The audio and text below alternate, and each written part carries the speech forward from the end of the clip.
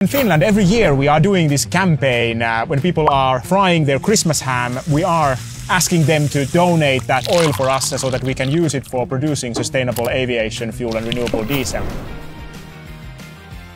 I am Sami Jauhiainen, Vice President of Asia Pacific in Neste here in Singapore. And Neste as a company is the world's largest producer of sustainable aviation fuel. Is used cooking oil the new jet fuel? Well, that is absolutely true. We can produce sustainable aviation fuel from used cooking oil as well as from various other waste and residue type of oils and fats. And what sustainable aviation fuel effectively is a more sustainable alternative, conventional fossil-based jet fuel for powering aircraft. It can reduce the life cycle greenhouse gas emissions of flying by up to 80% compared to the use of conventional jet fuel. The Singapore facility here in Tuas is the world's largest sustainable aviation fuel production facility. Asia Pacific is the world's largest aviation sector, and it's a completely impossible idea for the sector to achieve its ambitious climate goals unless Asia Pacific plays a significant role.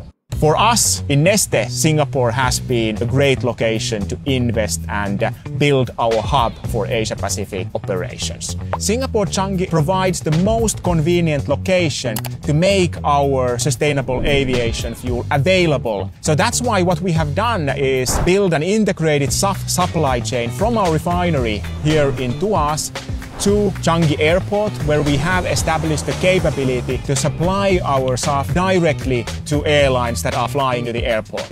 Is it possible for SAF to replace conventional jet fuel completely?